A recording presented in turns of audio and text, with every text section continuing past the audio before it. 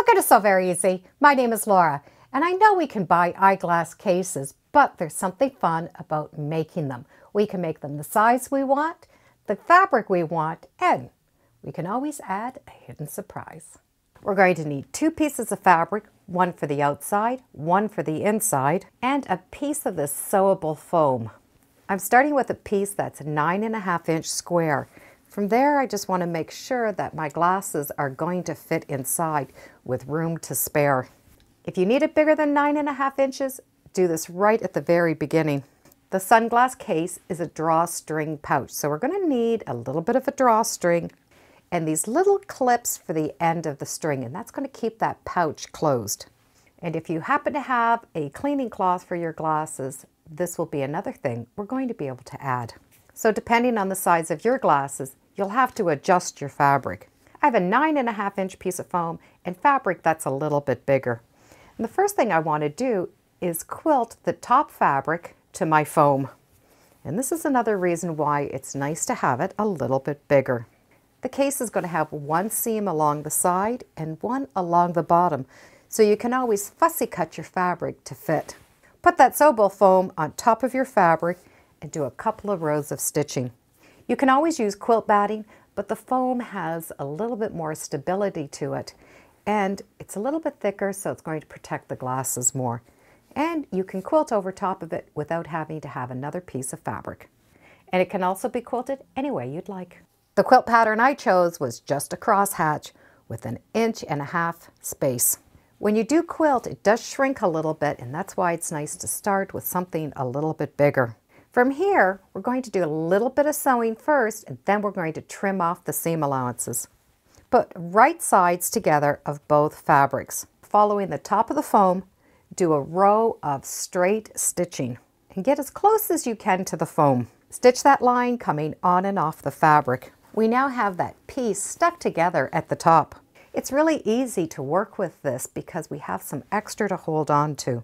We need to do 2 rows of stitching down the sides, but we're only going to do a very little bit. But first we're going to draw some little lines to give us some markings. From the top down, put a 1/4 inch mark on both sides. From that line down, do 1/2 inch. One more measurement and that'll be 1/4 inch. So from the top of the foam, we're 1 inch. So this is what it looks like. We have that 1/4 inch, the 1/2 inch, and the 1/4 inch. We need to stitch this top 1/4 inch and the bottom 1/4 inch, but we're going to leave this piece open. We do it to both sides, and we can stitch right along the edge of this foam. Do a little bit of a back stitch here and a little bit of a back stitch here, and do that to both sides. It's really hard to see it on the back, but I do have some stitching here and some stitching there, and that's that 1/2 inch opening. The next thing we will do is trim a seam allowance. The seam allowance is going to be cut from the outside over. So if you want 1/4 inch, you're going to need to leave 1/4 inch. If you want 1/2 inch, we need 1/2 inch. So whatever your seam allowance is, that's what you're going to need to cut all the way around this piece of foam. With that extra trimmed off, we're going to be able to finish stitching the bag. We have that top row stitched and that little bit up at the top. So when we open it up, we will notice that a portion is stitched right here at the top. We're going to be able to put this bag together. Take this and open it up. Pull the lining to one side and the bag to the other. And we're going to have that little bit stitched up here at the top. And fold this right in half. We need to match up those seams. That 1 inch little stitching we did is going to be the top, the drawstring of the bag. So we need to keep that out of the way. Matching up those seams, stitch down the lining all the way. And when you get to the corner, come all the way off to the end. So you're stitching a big L. The stitch along the outside of the bag has made the outside of the bag finished. Roll that top fabric down, and those seams will automatically match up. Start stitching right there where the threads end and come all the way down. Leave the bottom of the bag open because we will need this to turn the whole bag right side out. We have the front of the bag stitched together and the lining of the bag stitched together, and we have that flap up at the top. Snip off a little bit of the fabric on the two corners of the front and on the two corners of the front of the bag. We just want to remove a little extra fabric so there's not so much bulk in those corners. Take the bag and turn it right side out. Be sure to poke out the corners of the bottom of the front of the bag. Up at the top, you're going to have two areas that you're going to be able to poke out.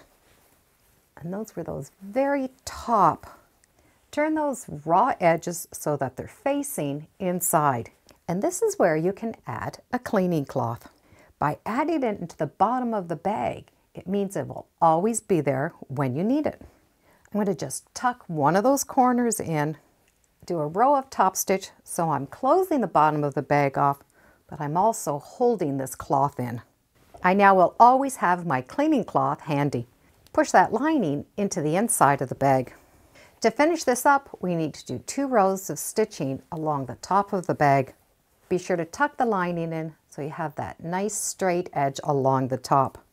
Be sure those pins are out of the way as we do those 2 rows of stitching. The first one is going to be that 1/4 inch all the way around.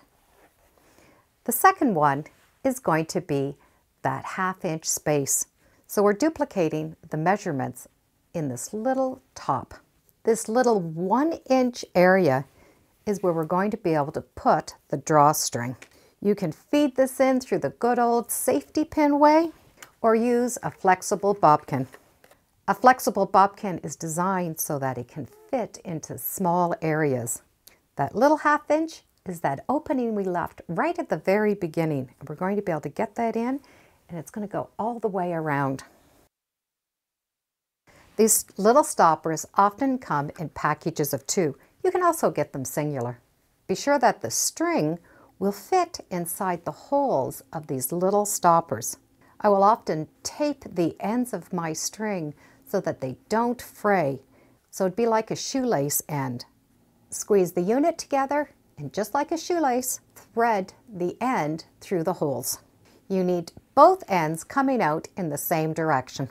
This little piece is a lock, and it's going to lock the string into the position that you stop that lock at. When you squeeze it open, you're going to be able to move into either direction.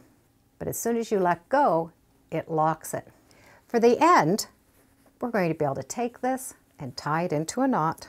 That knot will prevent the end from coming off. You can trim off the ends and let them fray.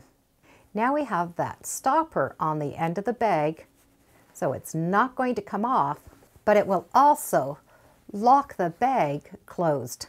The ends of the string do not have to be overly long, just enough that you can hold on to them.